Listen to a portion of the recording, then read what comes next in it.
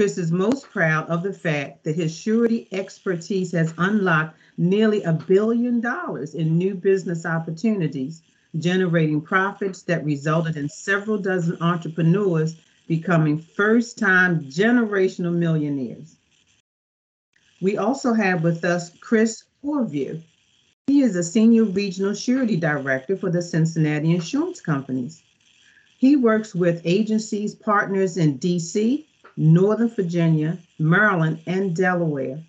Chris manages a portfolio of contracting entities within the large contract surety unit for the Cincinnati insurance companies. And Chris has experience supporting a wide range of contracting entities in terms of revenue levels and overall scope of work. Thank you, gentlemen, for being a part of WMATA's Small Business Educational Corner today.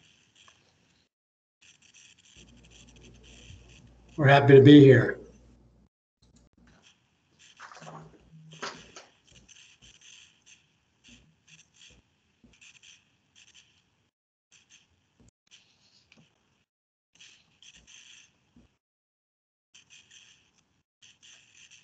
Okay, good morning, everybody. I'm Chris Smith, and since Michelle did such a great job introducing us, we don't have to say anything about ourselves, but there we are.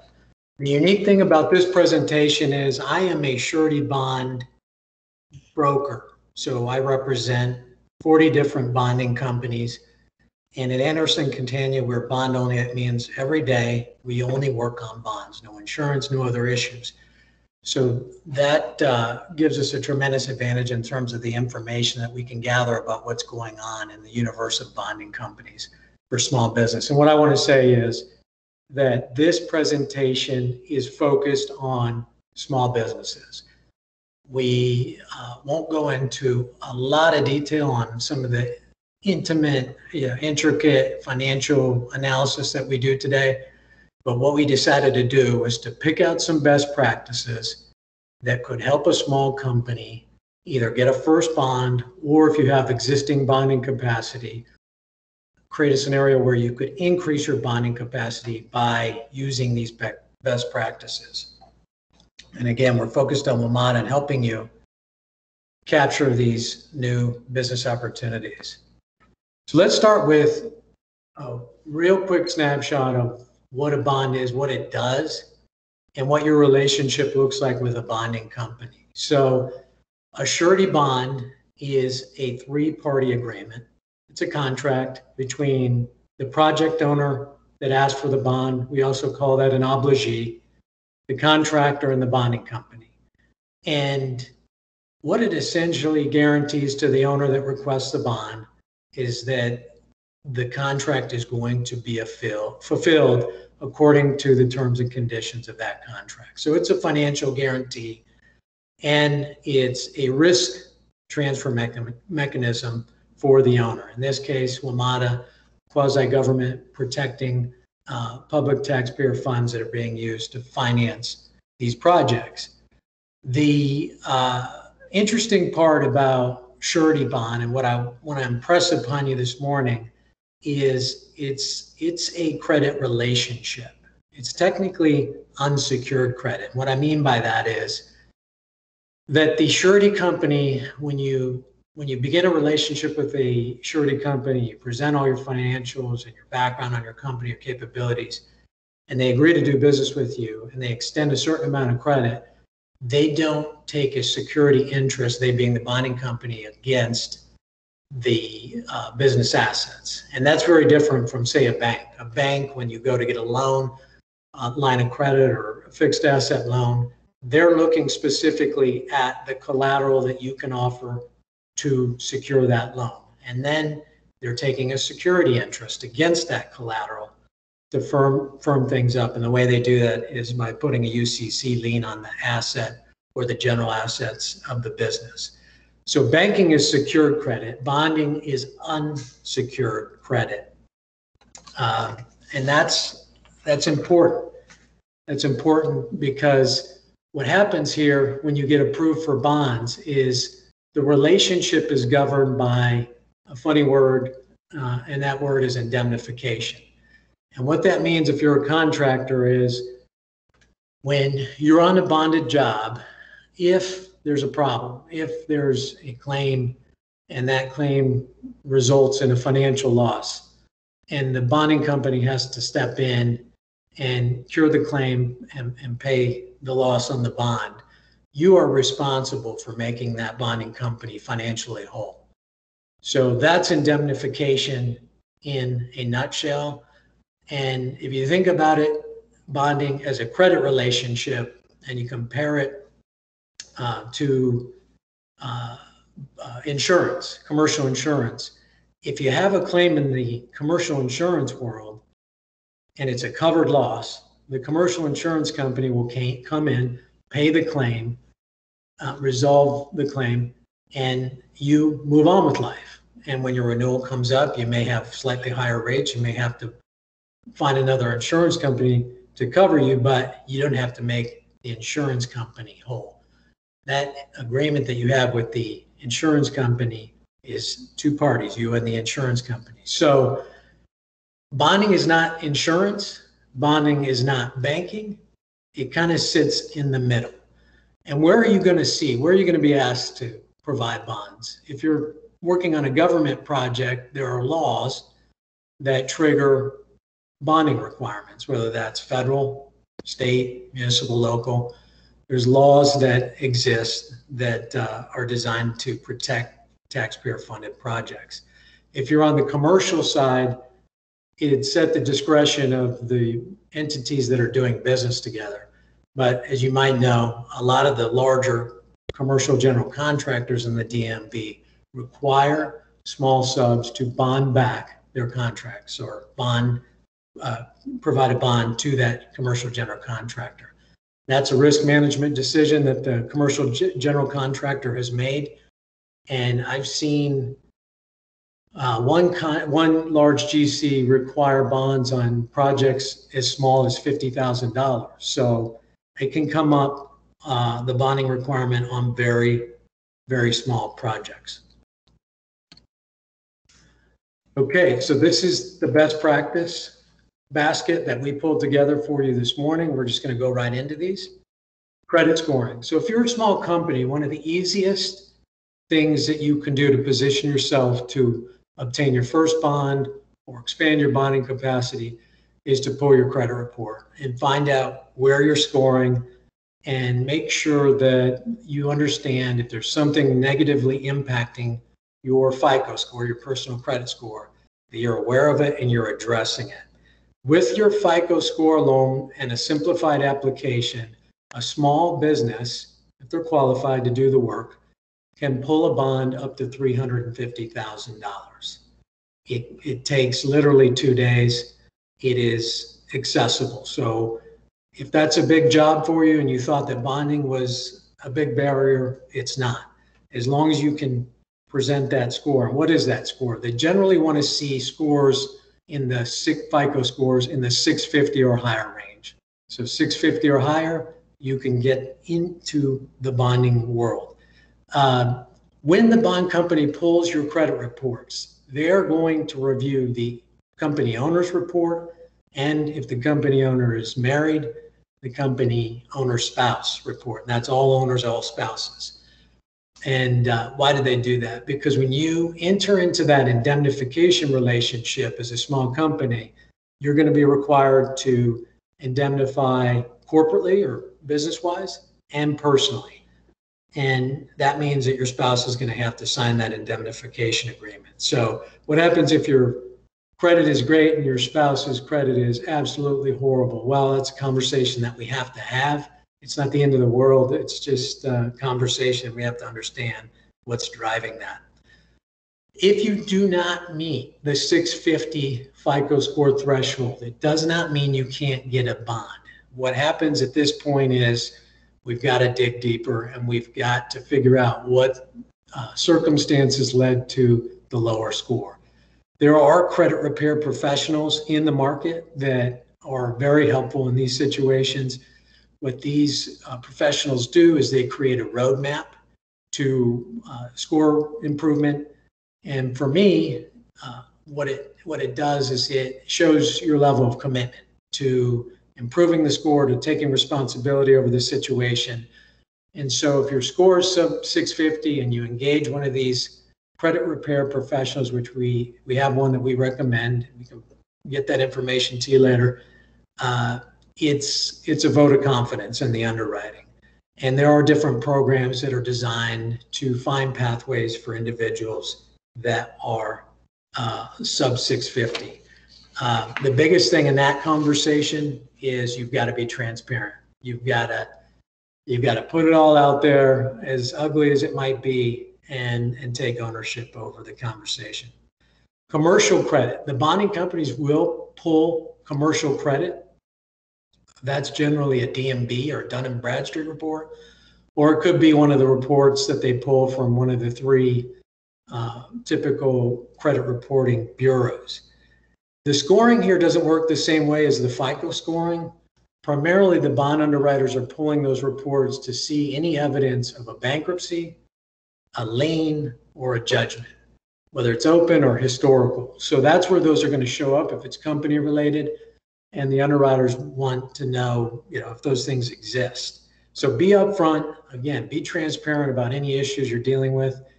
The thing about liens. So let's say you defaulted on a loan, an equipment loan. I'm actually working on one of these right now. Individual had a bond claim. It was a very small bond claim, and that bond claim essentially turned the business upside down for a short period of time. And the individual had equipment loans that were taken out to support the type of work that they were performing. Those equipment loans defaulted due to the bond claim, and it just got messy very quickly. This individual, instead of just letting it go, he set up installment plans, and he has been for a couple years now making regular installment payments against those defaulted loans. It's called an installment agreement. And because he had showed good stewardship of the situation, because he could evidence the payments on those defaulted loans through the installment agreement, the surety, with the help of an SBA guarantee, is willing to consider a new bond opportunity. And so even if you have a lien or you defaulted on a loan, if you can evidence that you are chipping away at that loan, you may not be locked out of accessing bonds. And this goes too for tax liabilities. So let's say you're behind on your taxes and you're paying those liabilities down, and the IRS has approved an installment agreement for you. You can leverage that to have a conversation about bonding. So don't give up, and just be transparent about what you're dealing with. Here's a contractor example, and this is real. We had a low 500 FICO score come through for a low voltage electrical sub. This sub wanted to pursue an opportunity. It was around $500,000 to a public school in the Midwest, and this individual was not getting much attention from the bond universe. So we went to work. We found out there were some student loans that hadn't been paid and some medical bills that were pretty long pays. So the amounts weren't that big, but the owner just wasn't doing what he needed to do. This is a situation where we brought the credit repair professional in. They did. They looked at everything. They determined that it was a recoverable story. The credit repair professional was engaged. And in this case, the individual had some personal cash saved. So we were able to leverage the engagement of the credit repair professional and evidence the personal cash that was in savings to get that bond approved. This company was running just about $500,000-$600,000 in top line revenue in the prior 12 months. So with a little bit of extra work, with a stronger commitment to get that credit under control, and with engaging that outside credit repair professional, we were able to get that bond approved. And that is highly unusual. In fact, that's the first low 500 FICO score bond approval that I've ever been involved with in my 17 years. So this example impressed on me that every contractor should have an opportunity to tell their story. And construction is unpredictable and it's risky and things happen. So don't give up if you're dealing with one of these situations. Okay, this one is another tactical best practice. This is what bigger companies do every day. Small companies often don't do this as well, or you don't think it's as important, but it is. And what I'm talking about here is bringing your key personnel into a spotlight and presenting them to the bond company in a way that can enhance your ability to grow your bonding capacity. And so what does this mean in simple terms? This means that you're keeping a current resume or biography on all your key people. You're going into their histories, even their histories prior to their employment with your company, to pull out in more detail, not just, hey, I worked here from this date to that date, and these were my general responsibilities. Really go back into their past project performance portfolios and pick out those large projects that they worked on. Pick out their responsibilities on that project and treat that as a selling point for your company. And here's where I've used this. Let's say your largest job that you've completed is 1 million and you want to go to 3.5 million. Well, that's a pretty big stretch for a small company, and it has to make business sense. So there's a quantitative explanation, and that's the financial end of it. And there's a qualitative explanation for why a jump like that might make sense. And that's this management talent piece is part of the qualitative. What that means is, can you manage a project that large? Does your organization have the capacity to add that much volume and still be successful? And where do we go with that? Right to your management talent. So if you can show, maybe not in your company, but the collection of your key personnel, pulling detailed histories on those personnel somewhere in their past that they had managed a 3.5, or even larger project, and that they have that experience, we can use that to support the business case for you stretching into larger projects. And so this is totally under your control and totally beneficial to the conversation about bonding. The best way that I've seen to frame this for a bond underwriter is to create an organization chart. It does not have to be complicated. It just has to reflect reality.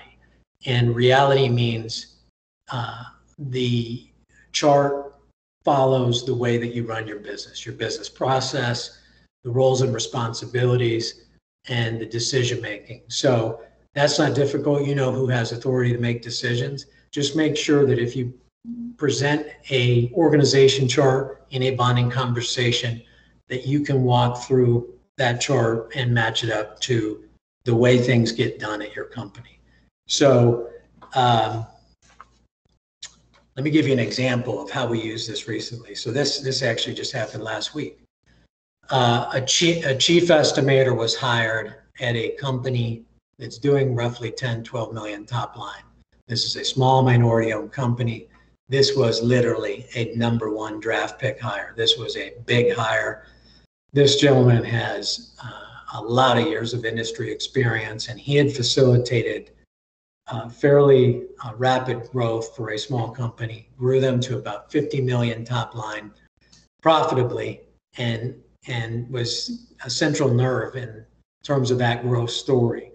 So this individual that I represent wooed that individual. He liked what he saw. He liked the way that this individual ran the company. He liked the aspirational goals that he was pursuing. And don't forget that too in your management talent. You as a small company, you can grow often larger than medium or large size companies.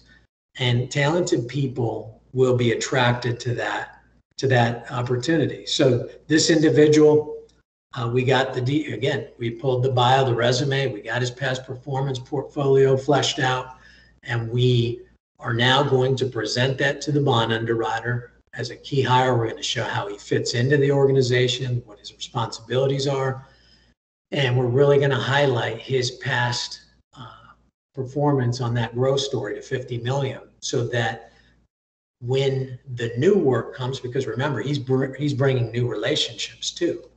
So we anticipate more revenue. So we're setting up this growth story with the underwriter, and we're doing it by presenting it from a talent standpoint and by reinforcing that the company has the management strength to grow profitably.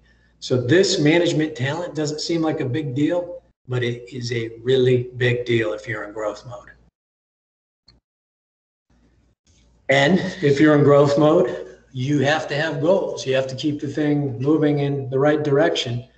And this is another thing that small companies have complete control over, and it makes a difference.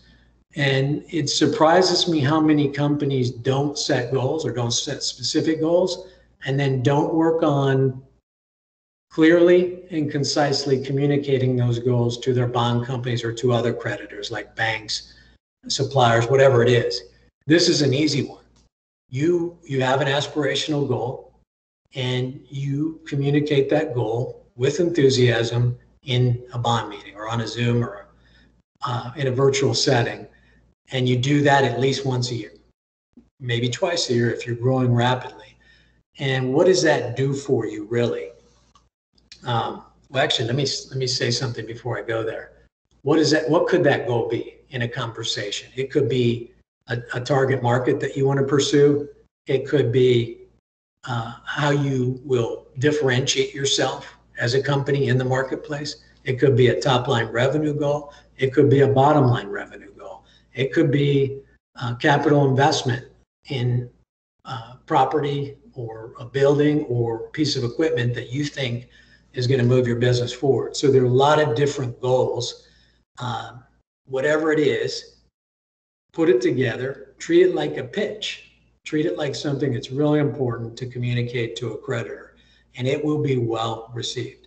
So why is this important? Because I have seen with small businesses, especially small businesses that are in growth mode, that if you communicate the goal, you drive goal attainment. You drive contribution by not just me, but the bond company underwriter, the decision maker on the other side that is extending credit to you. And that's important because you're going to run into projects where they're just outside of your approved bonding capacity limits, but it makes total business sense to pursue those opportunities to you.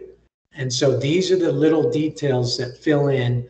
And if they knew that you were heading in that direction and it makes sense, it aligns with your goal, they're more likely going to want to find a path to help you grab that stretch approval, grab that, that stretch or larger opportunity.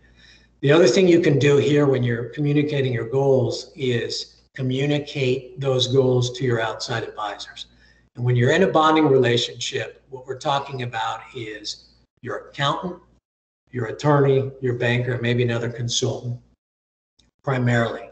And these are the, including me, the surety broker, these are the four horsemen, if you will. These are the people that support informed decision-making and help de-risk situations for you. So you want to be communicating your goals to those individuals for the same reasons that you want to be communicating with your surety broker and with your surety bond underwriter. And that's contribution to goal attainment and advisory, helping you make the best informed decisions that you can make to achieve that goal.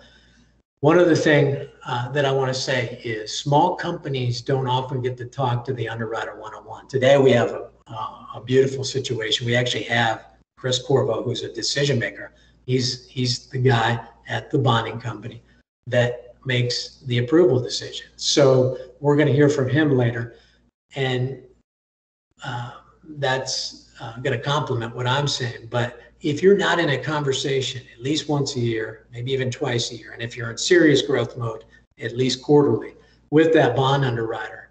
Whether it be virtual, in person, you need to be, even if you're small, because it makes a difference in the decision-making process from the bond company side. They know you get to build rapport, you get to build trust, and it really does influence these decisions. So if you're not getting that, you need to ask for that. Okay, financial reporting.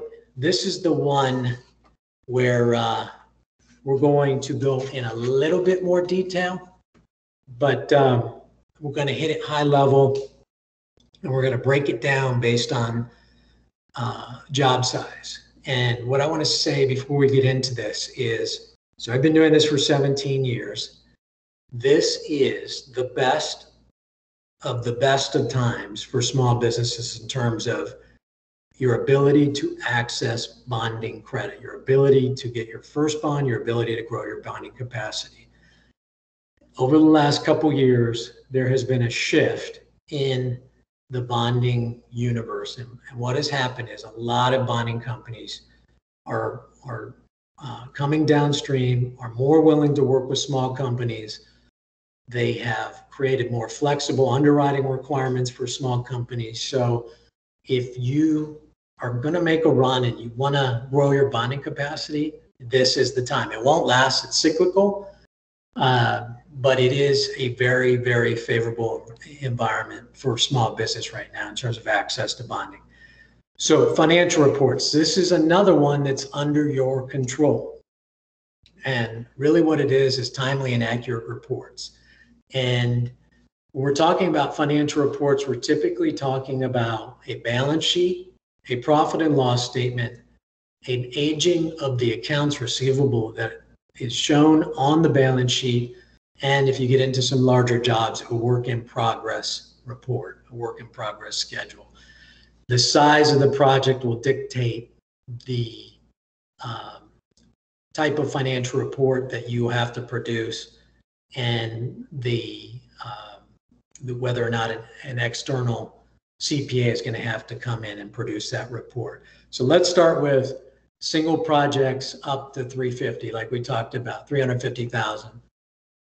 That one, you're not going to have to generally produce any financial report. Again, we said it's a simplified application, and it's a FICO credit score that gets that done. So I was looking at the WMATA website. There are plenty of projects that are in that 350,000 and less. I know we're going to talk about that later.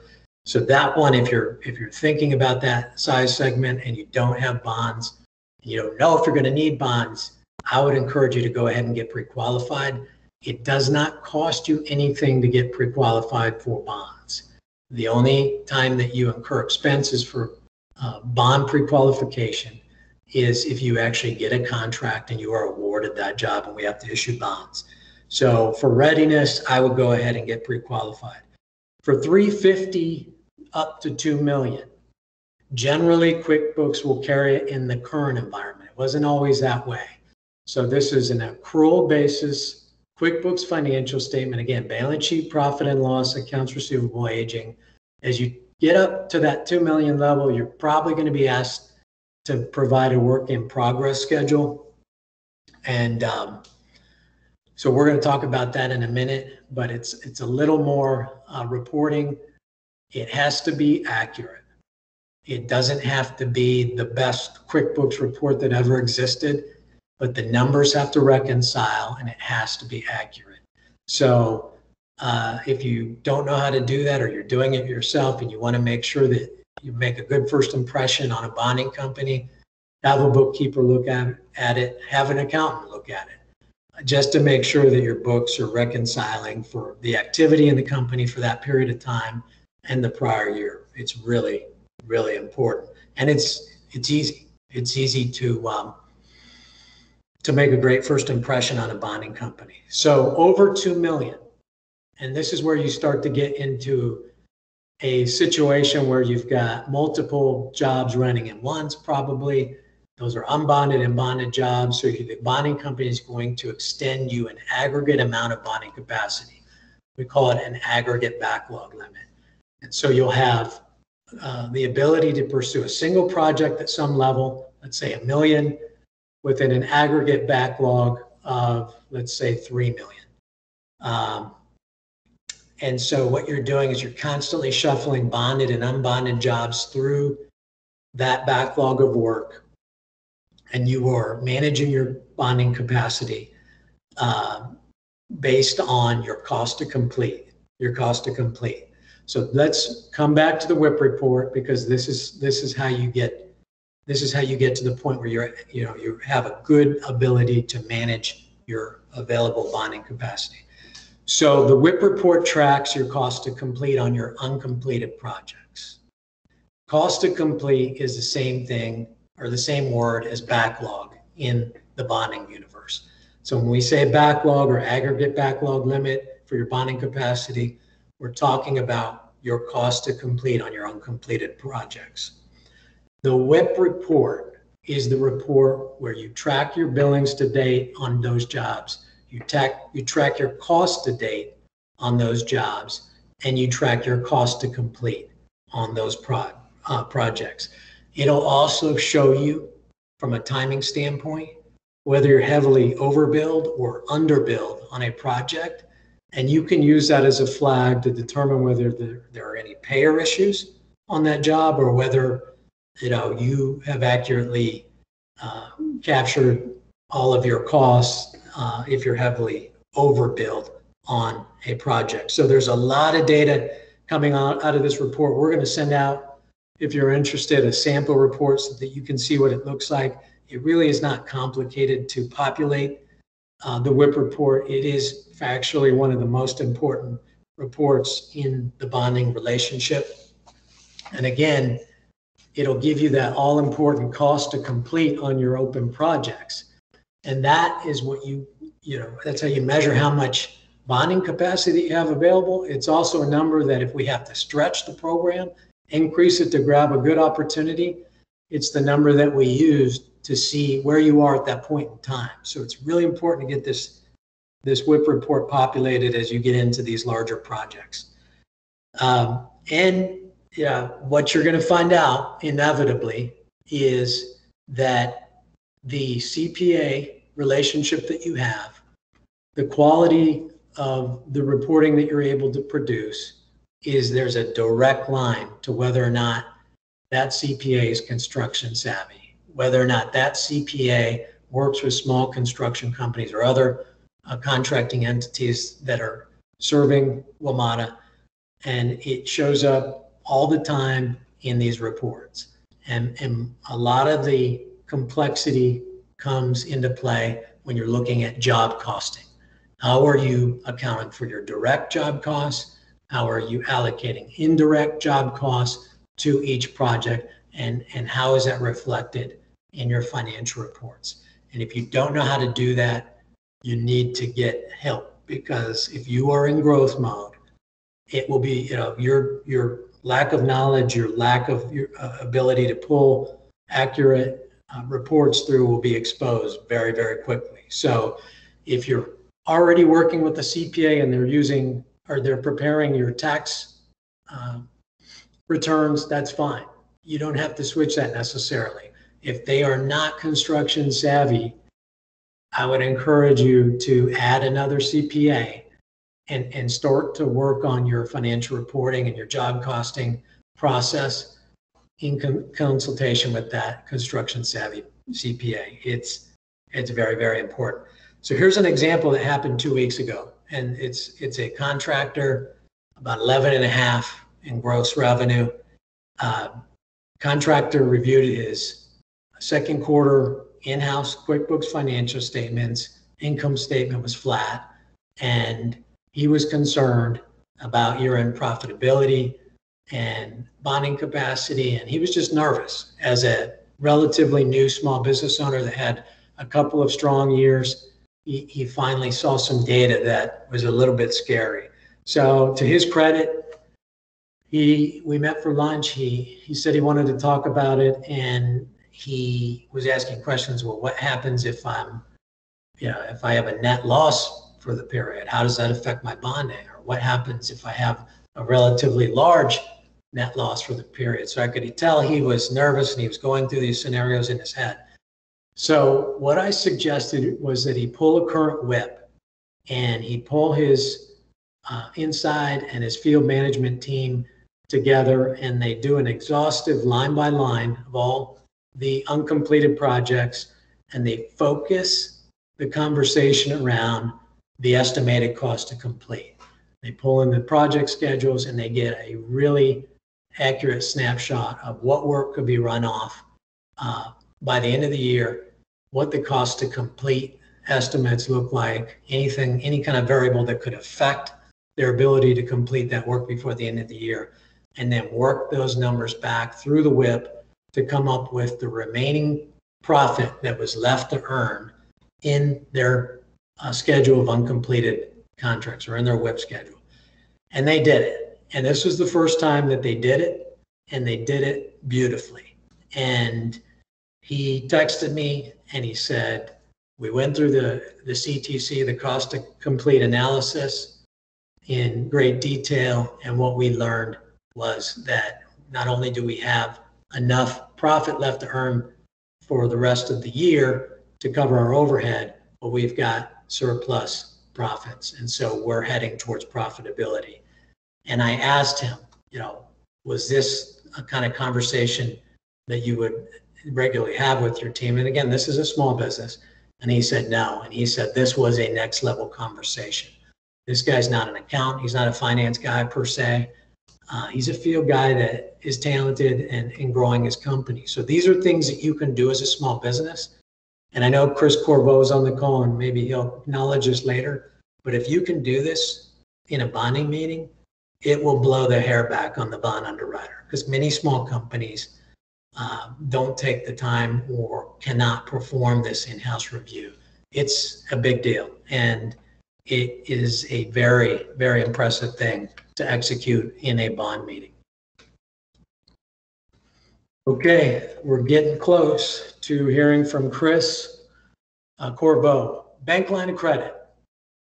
This is another thing that you can do, even if you don't have to use it right away, to show a bonding company that you're anticipating growth, to show a bonding company that you are, you have good knowledge of what your working capital needs might be, and to show that there is another creditor, in this case, a secured creditor, a bank, that has looked at the business, that sees financial footing, good financial footing, and that has extended credit. And what we recommend in terms of the amount of bank line that you need is 10% of your backlog. Okay, remember, backlog is cost to complete. So 10% of that backlog should be covered by a bank line of credit. And why is it 10%? Well, generally, retention is sitting at 10% on projects. So you're having to complete the job and wait for some warranty period, 3-6 months later, to capture all of your retention. You might get a little early release on some, but it's still hanging out there. So we recommend that while you're waiting for that, in case you need it, you set up the line of credit to cover 10% of your backlog. So if you're in growth mode, maybe that's your backlog at the end of this fiscal year that you were targeting. If you're pretty steady, you know what your backlog looks like. The other thing I would say, and this doesn't come up in banking conversations often, I don't know why, because it's important, but when you leave this conversation, you will be an informed decision maker. When banks do these lines of credit, sometimes they will look at the collateral that you are providing, and they will set up the loan agreement so that there's what's called a borrowing base, or a pool of collateral that you can draw against on the loan. And the value of that pool of collateral is comprised of the assets that the banker pulls in for collateral, whether it be cash, accounts receivable, equipment, whatever it is. A lot of times for small companies, it is your accounts receivable. So let's say you have $1 million in accounts receivable and you're pledging that against your line of credit, and the banker is extending some amount of line of credit against that for you to borrow at any given point in time. The bankers do not, I haven't seen this yet. If it exists, somebody put it in the notes, but the bankers will not lend 100% against bonded receivables. So if you have bonded and unbonded projects running at one point in time, you will find out if you have a conversation very quickly that the bankers either do not lend on those bonded receivables or they lend a very small percentage against those bonded receivables. And why is that? Well, banks do not have first lien rights on bonded projects. They have second lien. That means that if something goes wrong, the banks are behind the bonding companies on bonded jobs, and banks don't like that. And that's why they don't lend against bonded receivables. So you need to understand if that's going to constrain your ability to borrow against your line of credit. And you need to be able to plan against any possible constraint. Here we are, the surety relationship. So this, again, is a unique opportunity. We're going to hear from Chris Corriveau, and this is one guy that makes the approval decisions, some small ones, some big ones, been in the industry a long time, seen a lot of different contracting operations. And Chris, if you would take over, and appreciate you being here. Of course. Thank you, Chris. Great presentation. As mentioned earlier, this is Chris Corriveau with the Cincinnati Insurance Companies. I manage a portfolio of contracting entities through working with agency partners located in Washington, D.C., Northern Virginia, Maryland, and Delaware. In short, my role within the company is to underwrite or analyze both the quantitative and qualitative risk factors of a contracting entity, with the responsibility of accepting or declining risk through issuance of bid bonds or ultimately performance and payment bonds on behalf of both existing and new contracting entities for Cincinnati. As Chris covered earlier, a bond essentially guarantees to the obligee that the third-party surety will fulfill the principal's contractual obligation to that obligee if the principal fails to do so. At a high level, I tend to describe to others that the approval of a performance and payment bond is driven by the surety company's belief that their principal on the bond, the contracting entity, whether a general contractor or subcontractor supplier, will show up to work each day and ultimately fulfill their contractual obligations to the owner through project completion. The loss experience for performance and payment bonds is quite different than, say, auto insurance. Auto insurance is considered high frequency, yet fortunately, low severity. Performance and payment bond loss experience is the opposite, in that losses tend to be lower frequency, but significantly higher severity.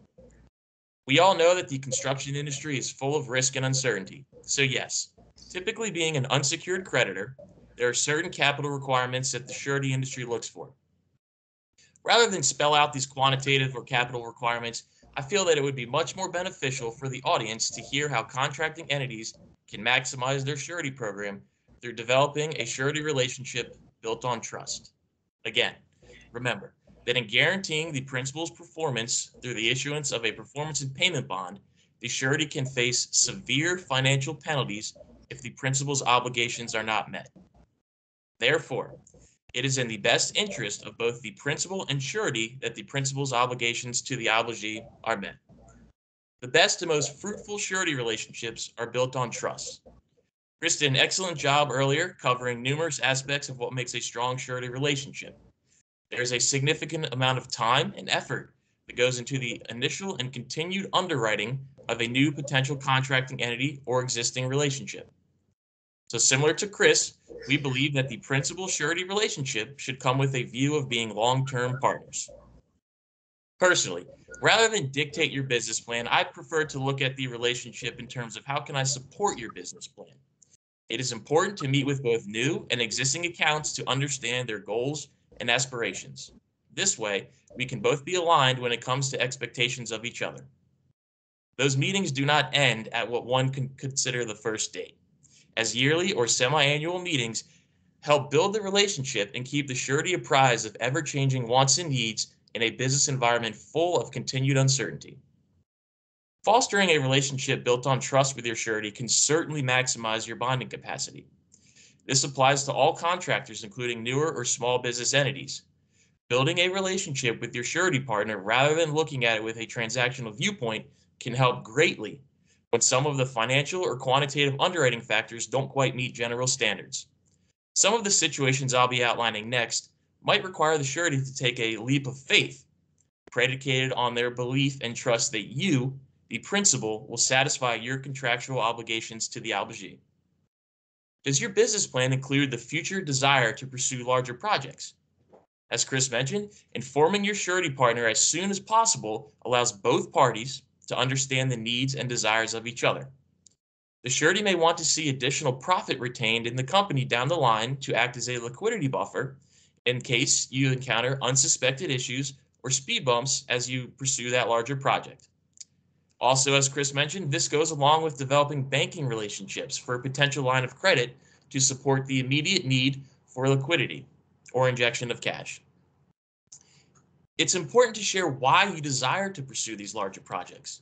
Is it for a familiar owner of yours? Do you have a competitive advantage that separates you from other entities that may be pursuing the project? Do you have an experienced team of a joint venture partner or subcontractor relationships that you will be working with on this project? Did you recently bring on board a new employee with a specialty in managing work at this increased magnitude? Outlining all of these factors to your surety may improve the surety's comfort level that you can successfully prosecute this new milestone project. Are you contemplating territory or scope expansion? The majority of the questions I just outlined related to pursuit of a larger project can also apply to territory and scope expansion. In addition to those, have you discussed with your surety what makes this new territory or scope attractive? Or is it simply a single occurrence related to a relationship that you have with an owner or other contracting entity?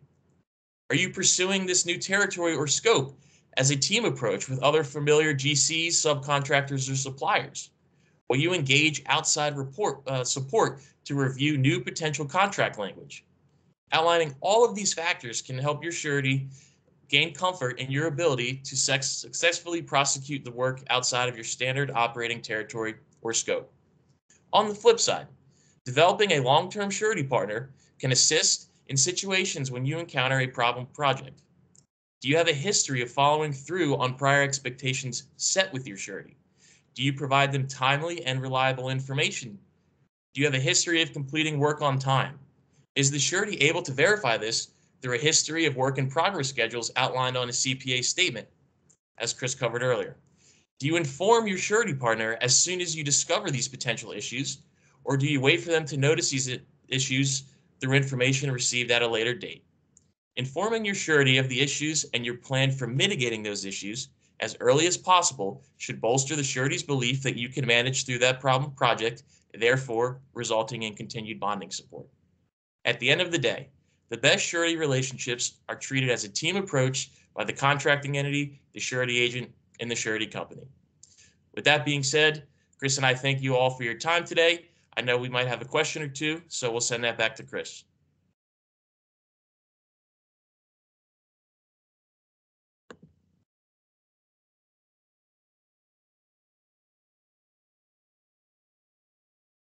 Do we have some questions?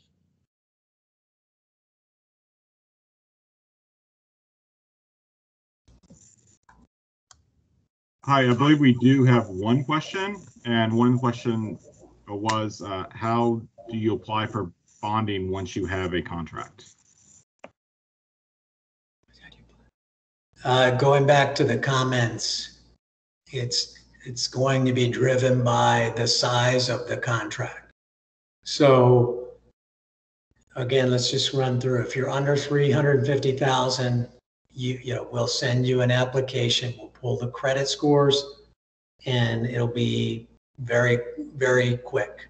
If you're 350 to 2 million, it's a little bit more information, but it's still 3 to 5 business days, and we would outline the information.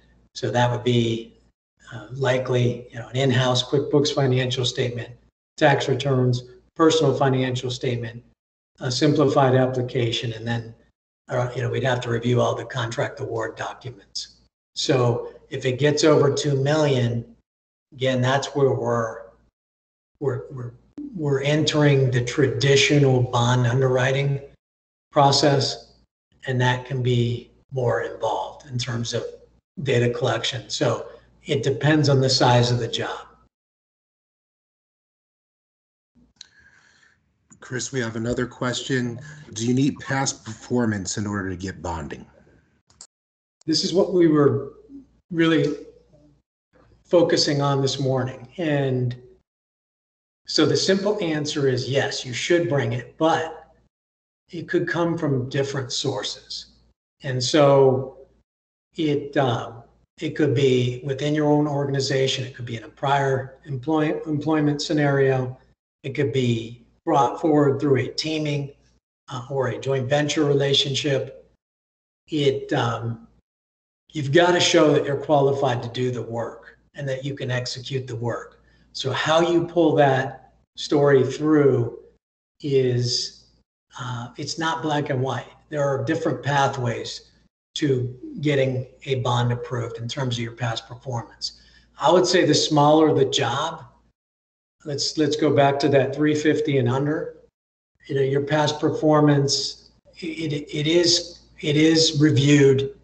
It isn't as strenuously reviewed, but you have to show that you're qualified to do the work. So again, if you're unsure about where you are, you need to have a conversation with somebody like me, and you need to flesh out a pathway to evidencing to your best ability your qualifications. Do you want to add anything to that, Chris? Yeah, spot on. I mean, you know, really for the audience, I think the question was, how do you apply for a bond?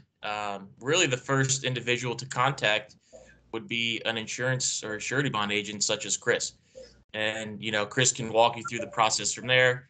Again, depending on the actual bond amount, it could be a simple application and a credit score, or, you know, as that bond amount or that contract size increases, so does the additional need for the surety or myself. Again, because as that liability that I'm taking on increases, I need to ensure, you know, that I'm comfortable with, you know, that project and your overall organization. Next question is bonding just for construction companies?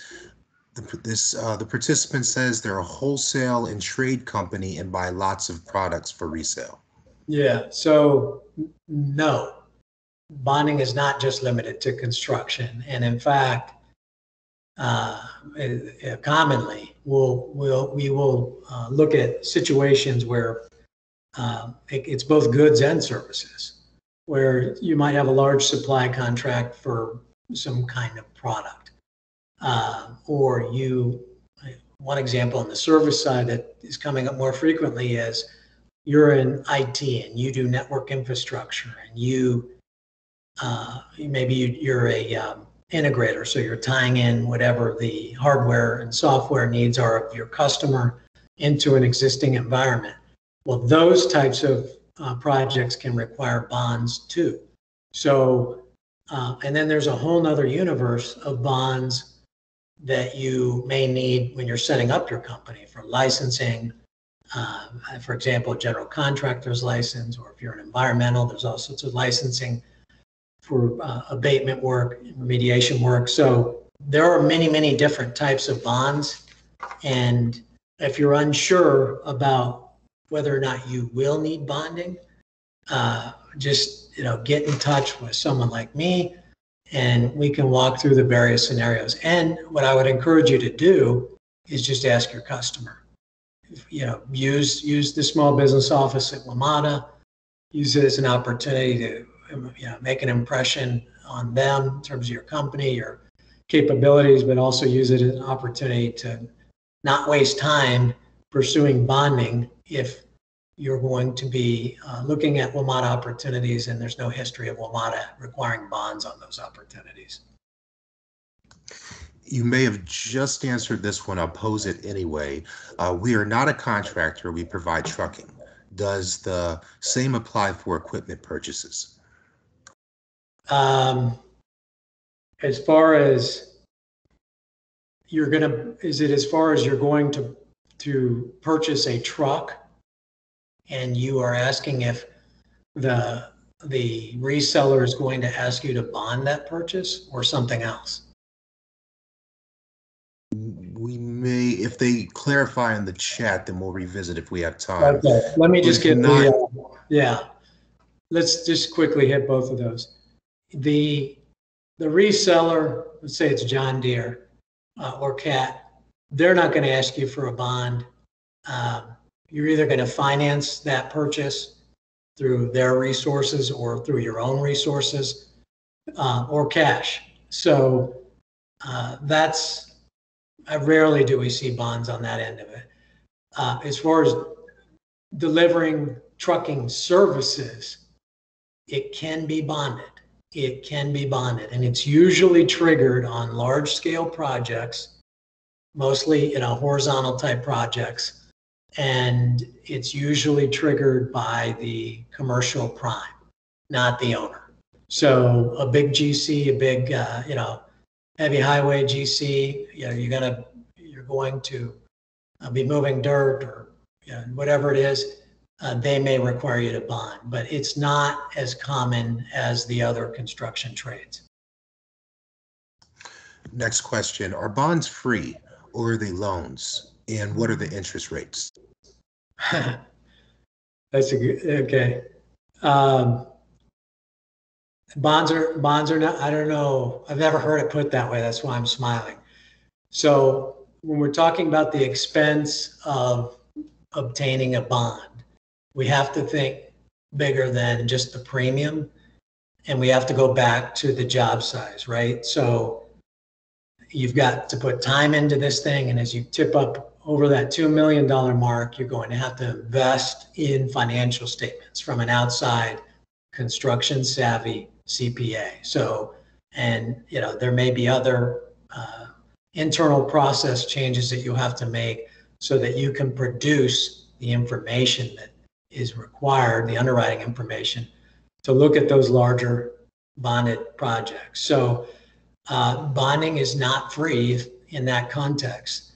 When you actually, from a practical standpoint, when you're actually in the process of pre-qualifying for bonds, our end of it, the brokerage end of it, the Anderson and Catania Surety Services end of it, we do that work. We do that frontline underwriting. We position you in the best light, and we match you up with the bonding company that we feel, based on many, many years of experience, will be most supportive to you in the execution of your business plan.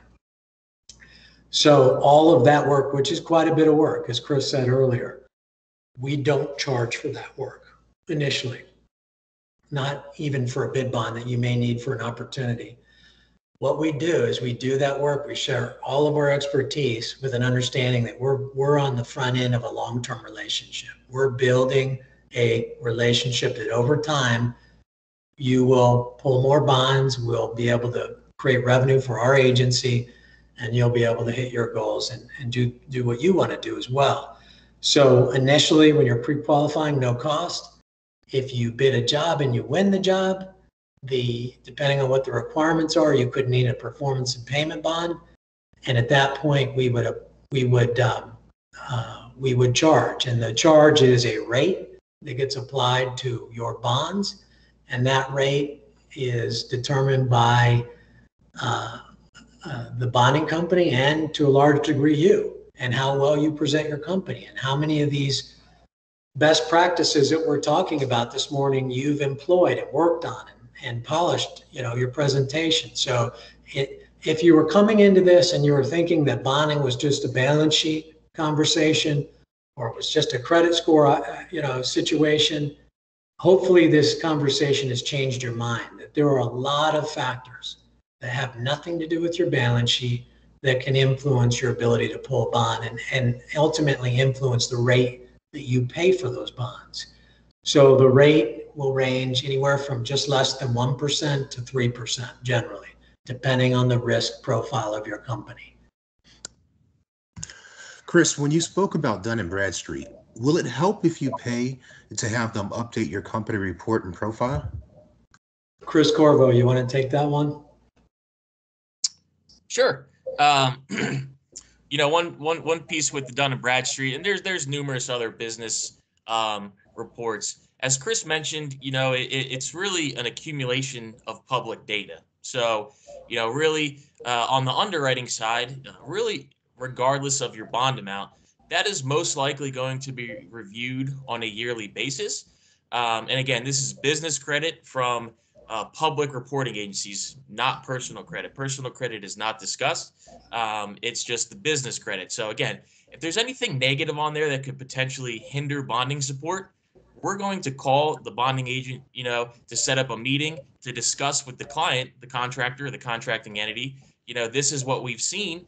And, hopefully, that can get taken of very quickly. So again, if there's something negative on the report that appears, hopefully it will be addressed to you and you can get that cleared up. That way your bonding capacity is not impacted in any negative way.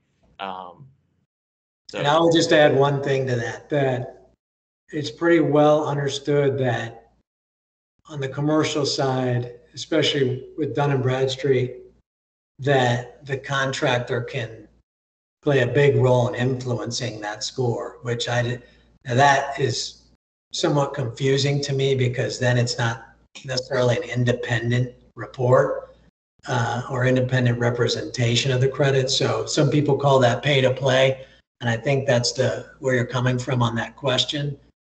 I think that what Chris is saying is the score is not weighing in as heavily as the issues on the report. Those, the tax liens, the judgments, the bankruptcies, anything like that. So it's up to you to own that conversation. So I wouldn't worry about the score as much as I would worry about what's on that report. I think this is gonna probably be our last question. In all unanswered questions, we will email them out in an FAQ following this presentation this week. Last question we're gonna have time for is, you mentioned that it would be good to get pre-qualified for bonds. Do you just find any bond company, or are there specific ones we should look into? There are specific companies, depending on where you are entering into the conversation and the risk profile of your company. So the pathway is, you would contact an individual like me, a surety bond agent, and that agent would help you identify which bonding program is best for you. So the first step, in my view, is to pull your personal credit score so that you know what's going on in that report if it's small, if we're talking about a small job. And you're prepared, you're informed, and you're prepared to share with the bond broker, bond agent, where you're coming in on your credit. And then, it's up to that individual to decide the best path forward in terms of which bonding company could best support you. But it's not complicated. It really is more, it's more about you being prepared and informed so that we can make quick work of it and get you going. Chris Smith and Chris Corriveau, thank you so much. We just want to really just thank you for all this information that you've been able to give us, and we look forward to seeing you in a few months.